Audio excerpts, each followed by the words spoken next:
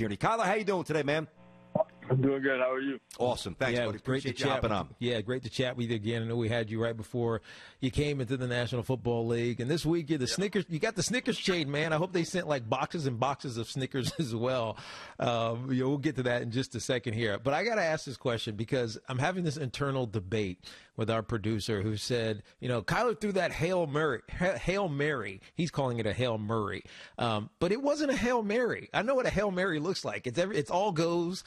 One guy's got to be short. One guy's got to be in the middle. One guy's got to be a back. You guys were running like a post and a curl and a crossing route. And then DeAndre Hopkins was just down the field. What was the actual play call on that final play of the game against the Bills? It's actually a play we work every week. I don't know if y'all remember, but Aaron Rodgers and the Packers, they hit the Cowboys on a couple years back down the sideline to Jared Cook, I think it was. But, yes. One of those plays, it was designed for me to roll left. They actually, they did a good job of containing me or trying to. I had to make one dude miss, and at that point, man, it was really like it was just me and D-Hop on the field because I swear I locked in on D-Hop. I saw him. I let it go. I knew I had a good shot. I knew I put it. I knew it was a catchable ball. And it left my hand. I didn't know he was gonna come down with it, but that's why he is who he is. He did the rest. Kyler, it's interesting because Mario Addison had a shot at you. And, just reading the research on how they wanted to defend you this week, it was don't lunge. Don't go after Kyler Murray because you're going to miss. They wanted to square you up and just make him, be uncomfortable in the pocket. Instead, he lunges at you. He misses. But take us through that moment as you're scooting yourself to the left. Now, we know you played baseball, so you're scooting yourself to the left. You got to get your body turned and, rotate your arm a little bit more so you can get a good throw on that. But you're getting bared down on by another linebacker. I mean, were you thinking about it consciously, or was it just reaction? No, I mean, it's definitely in your head. That's like the last play of the game, or second to last in our heads. We got another chance, but yeah. That being one of those moments, for me, I knew there was no way I could get tackled without at least getting the ball to the end zone. There's no, as a quarterback, you got to give us a chance. And that was really my whole mindset right there was, this guy can't tackle me. I know he's got the angle. I had to hit him with a stutter. Luckily it worked. And dead leg. Just kind of buy myself enough time to give D-Hop a chance or whoever else a chance. And like I said, man, he made one hell of a catch against.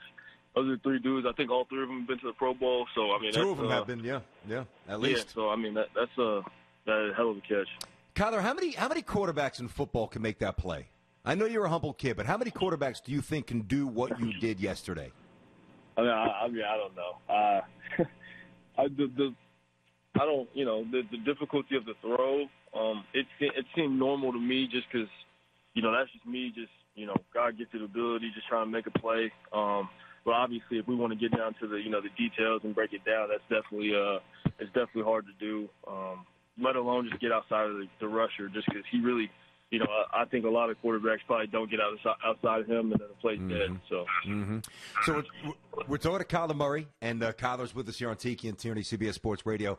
We had you on a few times, as we mentioned. The first time we had you, you probably knew internally, you didn't divulge it on the show which way you were going to go. That was the huge speculation: going baseball, going football, big money with the A's, big prospect, blah blah blah.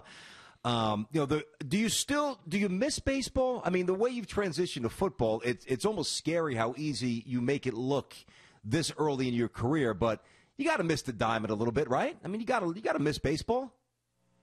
Yeah, I mean, it was, I played football, baseball, basketball growing up my whole life. I miss basketball. I mean, I didn't even really get to play basketball as much as, I may have wanted to, but yeah, I miss baseball. For sure, just being in the box, being out there with the guys, competing. But I don't think, I know I'm where I'm supposed to be at. I don't think, if I would have chose baseball, I think I would have been missing the hell out of football a lot more. But for me, I wish I could do both. You could. I never. So. You could. could.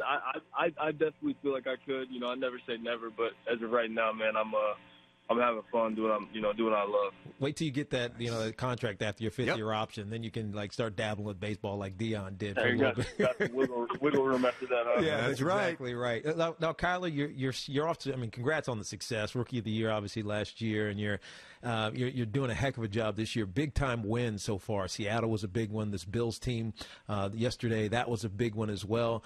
But as a show, we had doubts about not you, because we watched you ball at Oklahoma, but your head coach, Cliff Kingsbury, hadn't had a ton of success in college, and all of a sudden he's anointed. And BT and I were talking earlier, he might be Coach of the Year this year. Tell us a little bit about your coach and how he's been able to take little experience from in the NFL, really none when he came in, to now having a viable team. You're tied in first in the West, and you guys feel dangerous every single week. Yeah, no, just like me, he was you can call him a rookie because, last year this was the first year in the league. It's definitely an adjustment that me and him both had to go through. Obviously, we were familiar with each other, but we never had to, we never been with each other every day working on offense, seeing what I like, seeing what he likes. We had to work through those kinks, and, he had to get comfortable. I had to get comfortable. So it was just, we understand we're in this together. And people, try to knock him for the whole, the record at Texas Tech. You can't really expect. He did the most of what he had. We're gonna be completely honest. You don't. You got Oklahoma, you got Oklahoma State, you had Baylor. Like, all those teams were good when he was at Tech. So it's just tough. And I don't really buy into that little argument. But he's a great coach. He's a player's coach. Everybody loves him.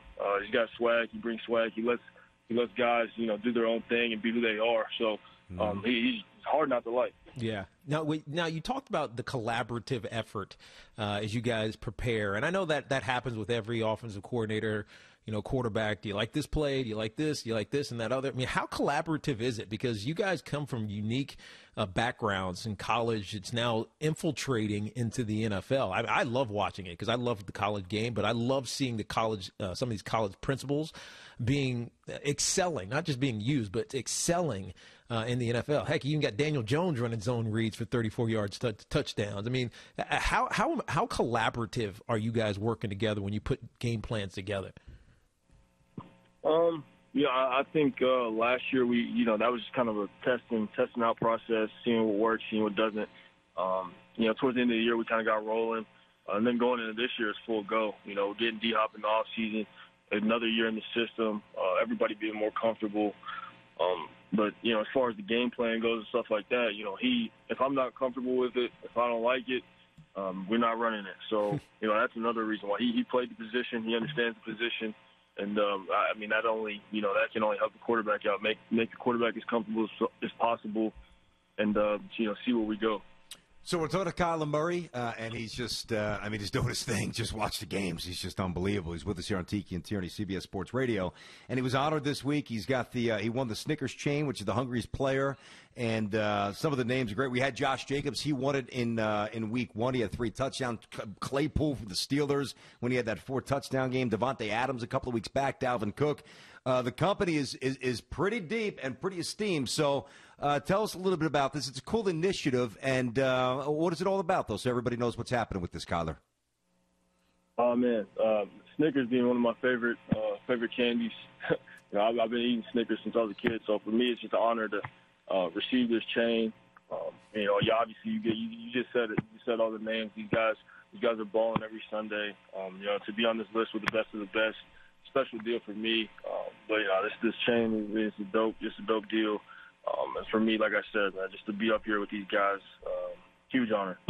Let me ask you this, and again, I preface it with because we know that you're humble, but we also know that you know the deal. You know what you're doing. You know what others are doing. This summer on this show, I said that you would be in the MVP conversation.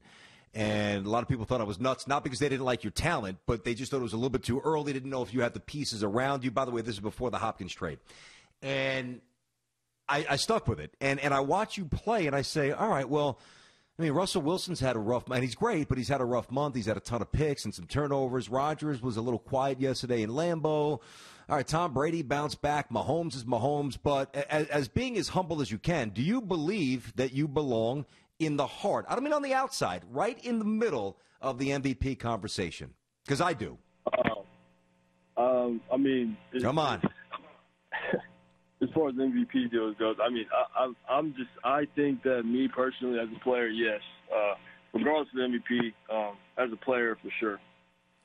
Well, what's got to be tough though, because I know you have some fans there, but the energy that's building around this team, with COVID still spiking, I'm sure you're not hanging out at bars and, you're kind of doing your thing and obviously, being responsible like every NFL player just about is.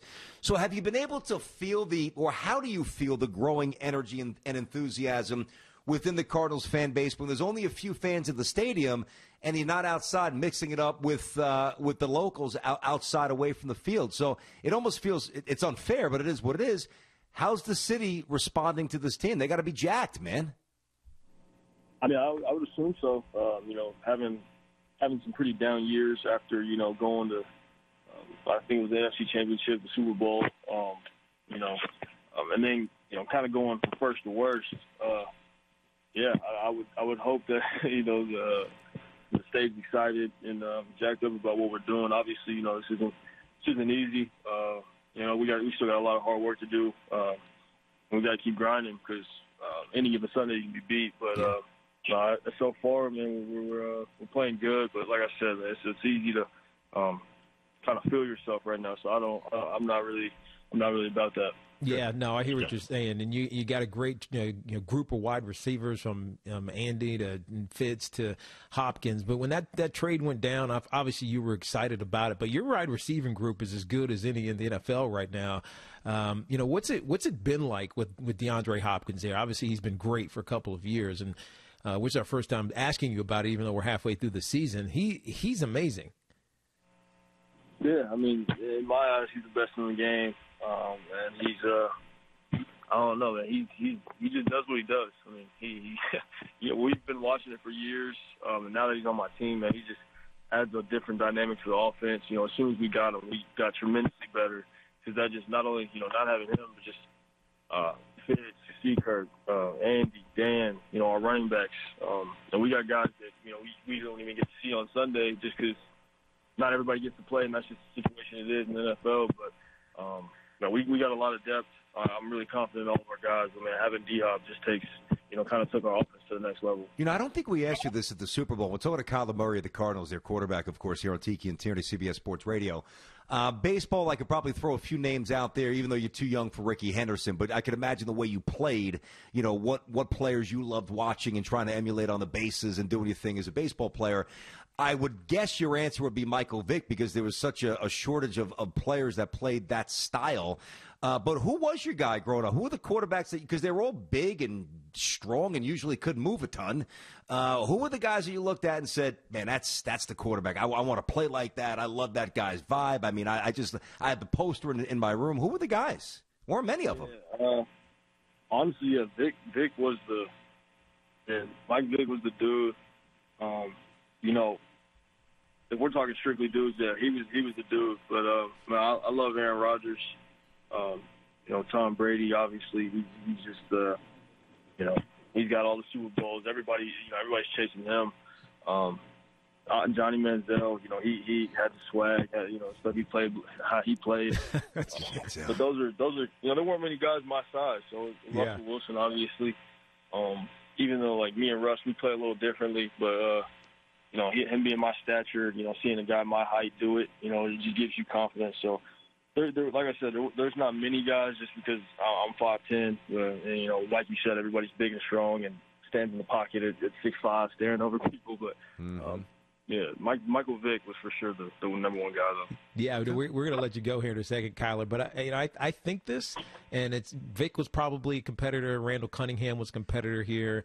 Obviously, Lamar Jackson is. He won the MVP. But there's a chance you're going to be the best, and it's newish because of the college offenses, how they've infiltrated, the best dual-purpose running or quarterback in the history of the National Football League. I mean, you're 8th in rushing right now in the NFL, which is crazy, but you're also completing 68% of your passes. Do you look at yourself as this era-defining, this quarterback-changing type of player? Because that's really what you are doing, Lamar as well. But you guys are validating this in a way that I don't think has ever been done before. Yeah, I just think the combination of being able to, throw it and move, at a high, at an elite level, you just you haven't really seen that before. Besides Michael, like I said, Michael Vick,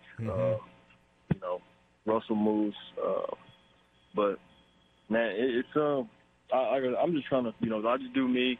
Every time I touch the field, go hard for my guys. Try to win it. Try to win each and every Sunday. Obviously, people are now, putting respect on names and stuff like that. But I remember everybody just yesterday, everybody was talking shit, telling me I couldn't do this type. I really don't buy into it. I just, like I said, I just do me, play my game, and try to lead my team to victories. Yeah, well, listen, it was a highlight for the ages. We're going to let you run. Very generous with your time. Congrats on being named the hungriest player, getting the Snickers chain. It's appointment TV now, my man. We love watching you. Thanks for hopping back on, Kyler. Good luck, Kyler. Thank y'all for having me. You got it, buddy. There you go. Yep, Kyler, they play Thursday night, too. Prime time. Right. Thursday night against the Seattle Seahawks in Seattle this time. And if we all remember, it's only a couple of weeks ago. That was a shootout, man. What was the total?